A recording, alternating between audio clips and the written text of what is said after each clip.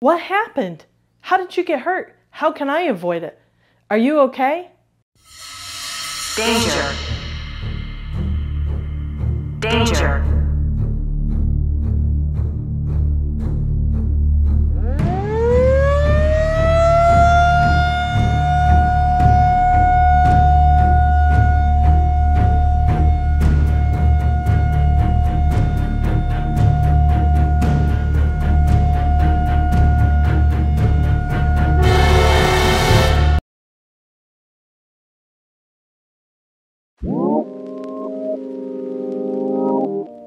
Hi, I'm Jen Grover, and I've heard those questions for the past week with just cause, because I've mentioned very loosely that I suffered an injury last week and haven't shared a lot of details.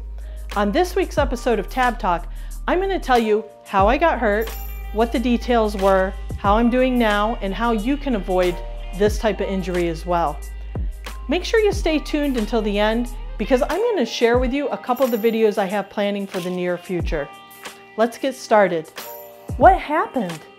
That's the question I faced a lot this week. I've been reluctant to answer it, not because I'm embarrassed. We all make mistakes. Mostly because I've been searching for the right way to talk about it, and honestly, the stomach to talk about it. One thing I want to get out of the way before I jump in. I know that there will be negative comments about this video. That's okay with me. There'll be people who want to insult me and call me stupid or maybe worse. That's okay. I'm going to ignore them. I invite you to do the same thing. We know that the internet is full of trolls, and the best policy is to not feed them. So go ahead and ignore them, because really this is about me sharing a mistake I made so other people can learn from it. And hopefully we'll see lots of things in the comments where people share their own mistakes and we're able to learn and grow from each other.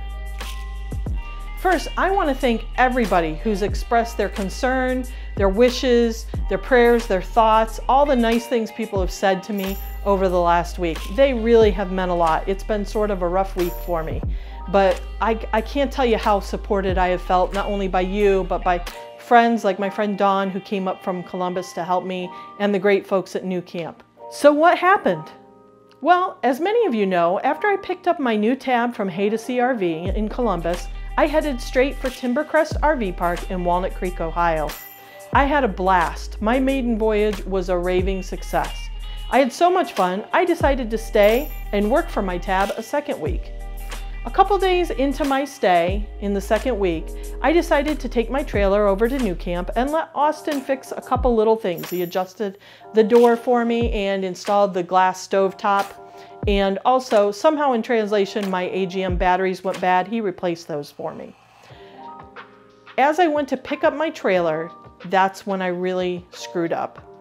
First of all, it was a bright sunny day and the hitch and coupler were in shadow, and you know that can be really hard in the middle of the day when the sun's directly overhead to get it perfectly lined up. It's much easier early in the day, late in the day, or on an overcast day. But on a cloudless day at midday, it's really tough to get a good view, especially if you're using your backup camera. I should have asked for help. That was my first thought, but I didn't.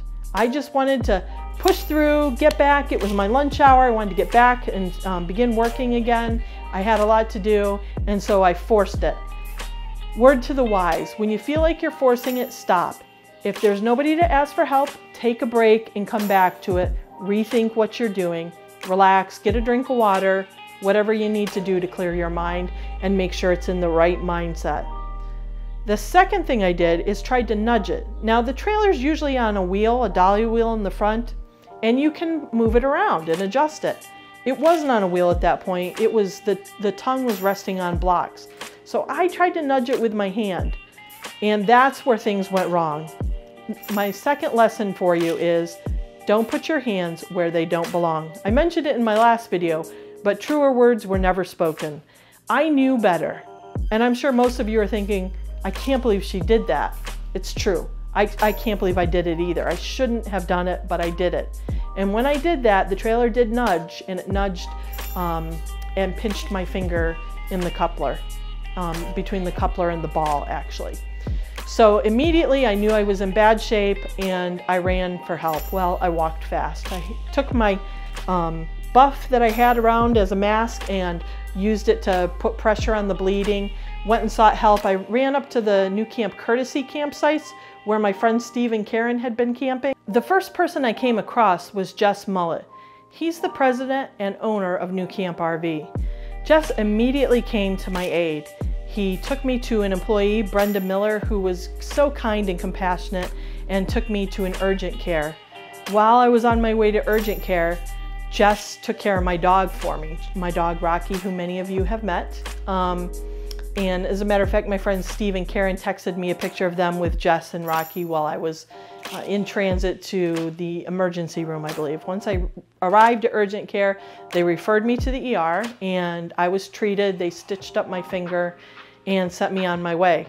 But my help wasn't done there. Brenda took me to get my prescriptions filled.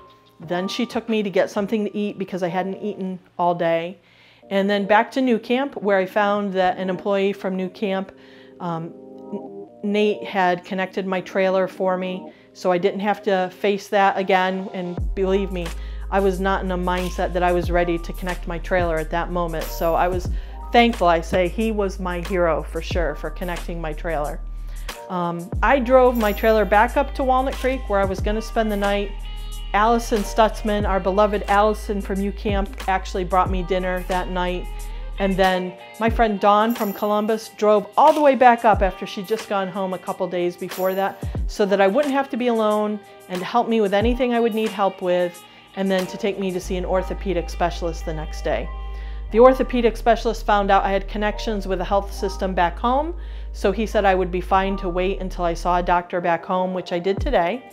And then I was on my way, spent the weekend with family, and then home last weekend.